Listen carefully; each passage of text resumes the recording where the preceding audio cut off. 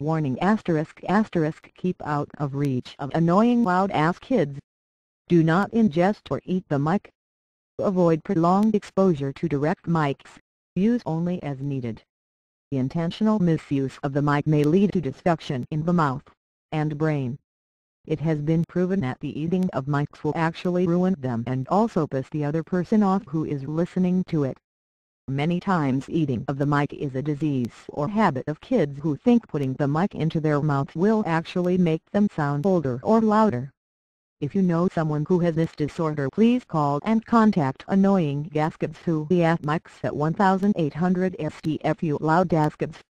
Remember, only you can stop these kids. Call now before they blow up your mic.